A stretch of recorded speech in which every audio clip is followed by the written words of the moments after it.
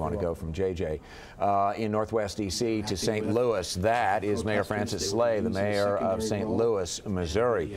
And he is addressing preparations for the possibility of the release of that grand jury report in Ferguson, Missouri. And as a backdrop to all this, the governor of the state, Jay Nixon, has now declared a state of emergency across Missouri. Let's listen in. And the protesters were kind of asking that the police lay back a little, not to confront them. Could this move possibly incite them and make them more fearful and touch off something as opposed to what you're trying for? The reason I'm here talking to you today is to let you know that, again, the way we view this, the Guard is not going to be confronting the protesters. It will not be on the front line, interacting directly with the demonstrators. It's going to be our police officers in the city of St. Louis. Of course, St. Louis County is going to be taking care of St. Louis County, and St. Louis City is going to be taking care of St. Louis. So our police officers in the city of St. Louis will be wearing their police officer uniforms. They're not going to be having, the riot gear on and things like that, unless, of course, a situation would occur which would require them to do that to protect themselves. And Mr. Mayor, when the decision comes out, assuming it might be one that the people don't like who are protesting, what is your advice to your constituents, to the city residents? Should they treat this like a snow day and stay at home to see how it goes?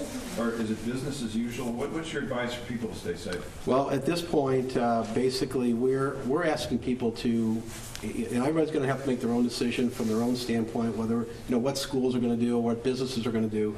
But basically, our advice is to, go about business as usual. And we don't know when this decision is going to come out or how it's going to be announced. But certainly, as we get closer to that day, I mean, we may have a different view on exactly what should happen. But at this point, we do not want people to feel like they have to, panic or be afraid at this point. But we want everybody to know that we're doing everything we can in our power, first of all, to make sure that people and the property are going to be safe and that the protesters can protest peaceably and can protest freely in a fashion that they like to do, as long as they are nonviolent. Do you think there could be an increase in lawlessness in the city if Darren Wilson is not indicted?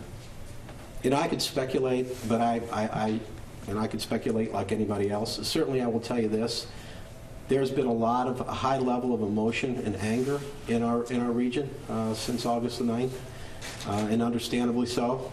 And so we just have to make sure that we understand that as we go forward.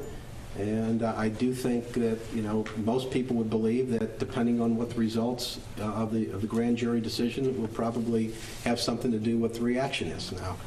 What that all means, I can't say, and I'm certainly not going to speculate, but I will tell you that we are going to be prepared from a law enforcement standpoint to make sure that people and property are safe, as well as the protesters, demonstrators who have an opportunity to express their First Amendment rights and to protest in a peaceful way. And at the same time, we want to make sure that we're going to have the resources necessary in the event there is any kind of violence or anything of that nature. Mr. Mayor, do you agree with the governor's decision to call in the National Guard or not, and why? I think I agree with the governor's decision, and this is why. First of all, we don't know what's going to happen or when it's going to happen, or what the decision is going to be or what the reaction is going to be.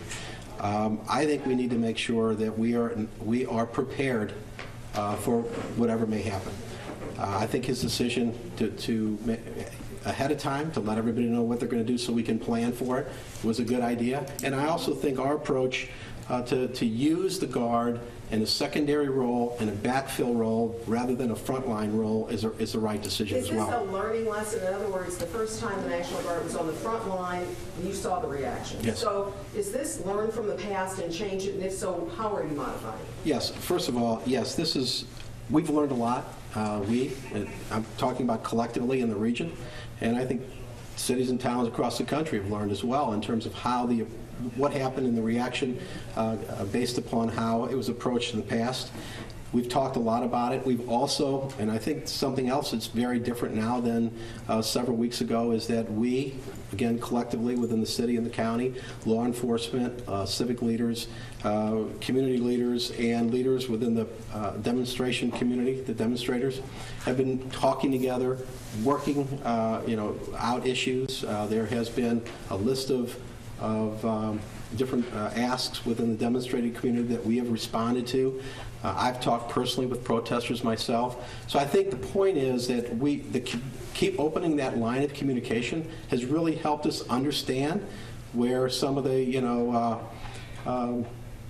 maybe some of the mistakes that were made as it was approached in the past, how we can do a better job doing it. But I do think the flow of communications has helped us not only do a better job from the law enforcement front, but also, going into it, but also it helps us do a better job, in case there's something that comes up with, on the spot, where the protests are happening. We have a communication strategy where we can work and talk together so we can hopefully do what we can to dispel concerns or address a situation that arises. Now, I can tell you this, we can't predict everything that may come up or how, but the fact that we're talking and working together to make sure that people's First Amendment rights are protected, but also, we've had the message out, we are not going to tolerate lawlessness. We're not going to tolerate people violating the law. We're not going to tolerate violence. The other thing I want to make sure it's very clear is, and I know that everyone should understand that our law enforcement officers are professional. They have really exercised a tremendous amount of restraint, professionalism in approaching the situations that they've had to approach in the past relative to the protesters. Again, we're continuing to learn and we're improving our communication. But these officers are human beings. They are out there, they're trained to protect our families, to protect our neighborhoods, to protect our properties. They're putting their lives on the line. They're risking their lives to help protect us, protect property, and help protect people's First Amendment rights. I want you to know that I'm very proud of our officers. I support them 100%, and I think we should have a higher level of appreciation now based on all the things that they're addressing and how they're handling it, and I certainly do myself. Why are you, in fact, insisting that the National Guard be in a secondary position and not on the front line? What is it that you learned that makes you not want to put them on the front line? Well, there's a lot of reasons for that. First and foremost, the men and women of our police department know our city the best. They live in the city. They know the makeup of the city. They know the neighborhoods better. They know people in our city better. They feel much more comfortable here in our city of St. Louis, protecting our neighborhoods. The National Guard comes from all over the state of Missouri. Some of them have, direct local law enforcement, maybe military, police experience, but many of them don't have experience, with protests and peaceful protests like our police officers do, and we've had it in the past. So I think that's a big difference.